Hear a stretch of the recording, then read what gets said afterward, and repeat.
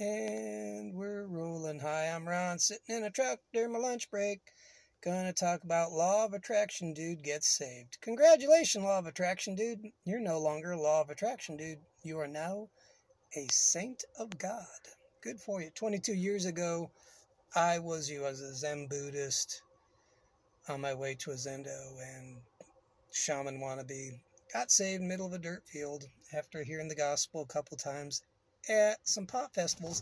The reason I'm making this video is because when I heard you say a few things I wanted to just help out with, you said that you were going to have to keep repenting for the things that you did that you felt sorry about.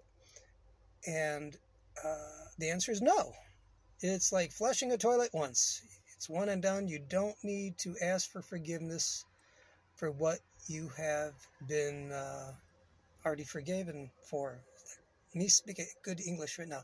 You get the idea. It's like once you've asked for forgiveness, that's it. Cut it out. You're forgiven. Move on. The book of Romans really does a great job on that. Actually, chapter 7 is like before we gave our heart to Jesus. Chapter 8 is the good stuff after we give our heart to Jesus. And the book of Hebrews, which deals with sacrifice and payment, deals with how many times, sorry, my alarm's going off, how many times you have to, how many times Jesus has to be crucified for us to be forgiven. It's once. And once you ask him to forgive you, you're forgiven. Okay, so with that. By the way, I had the chest pain thing once, and in my case, I know it was a demon messing with me. I think yours might have been a demon. But what Satan had meant to mess you up with, God used it to get you saved. And when you said you were feeling drawn, you just didn't know why. Well, that's in the book of Romans. It's the goodness of God that leads us to repentance, which means probably God, he was talking to you and you were hearing his voice and he was drawing you and you went back to him because you were called and chosen by him. The blue light, when you saw blue Jesus, neon blue Jesus, which sounds really cool, had that. There's a lot of people who've had stuff like that, and just way cool. And then when you said you had a vision of you were on a mountain with Jesus, him looking down, and you were behind him, that sounds pretty good too, because he ain't looking down on you, you're with him. So, but you ask him for the interpretation about that. You might not have been a visionary or seer or prophetic, but guess what? Sounds like you is now. Mike Bickle, it's a free PDF online. Mike Bickle, Growing in the Prophetic, is a very good, simple book about the spiritual aspects and prophetic of Christianity. My joke is the way I'll put it, that we are the computer by which there are operating systems occurring in us. One is Satan and the other is Jesus. Most of us, you're born automatically with the virus of sin. And you're going to, you'll have visions and revelations and this, that, and the other. It's just that it's for the wrong team. And when you get tight with Jesus, it doesn't mean the computer stops operating. It just means it's operating properly with the right heart, mind, and emotions. So there you are.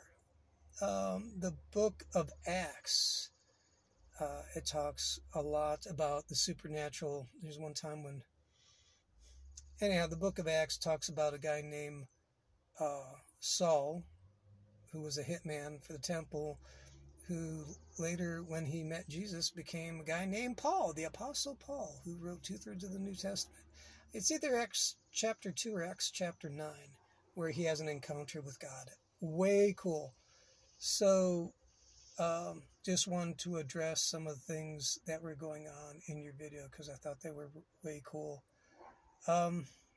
Matthew, Mark, Luke, and John, feed your head, because it's his words are spirit and truth and life. So he'll let you know what's going on. You're praying. That's awesome. What else was there that I wanted to kind of comment about the video? So I could go on about it, but I think I'm going to make this real quick. Congratulations. You're doing great.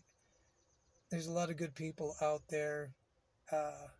Oh, you were talking about you didn't know what you're going to make about for content. Well, make it about your journey, because there's going to be other people out there doing their thing, coming out of New Age and going, what's going on now? What do I do now? You're like, well, this is what I did. And that's how I started making videos about 2 years ago about my process, my journey. And now it is your turn. So read your Bible, talk to God.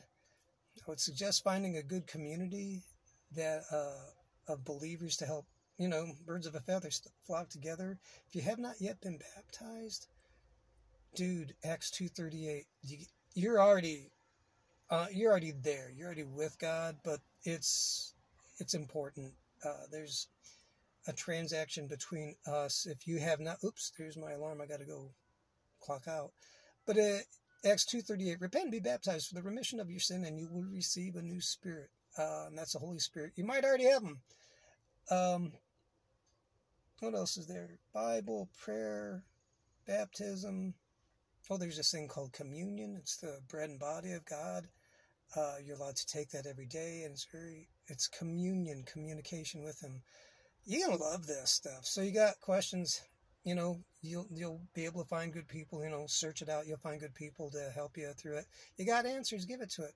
Give it to other people that are learning, and just enjoy your life, because it sounds like you already are. And if you like what you got now, you're gonna love what you get later, dude. Be blessed, and catch you guys later. Peace.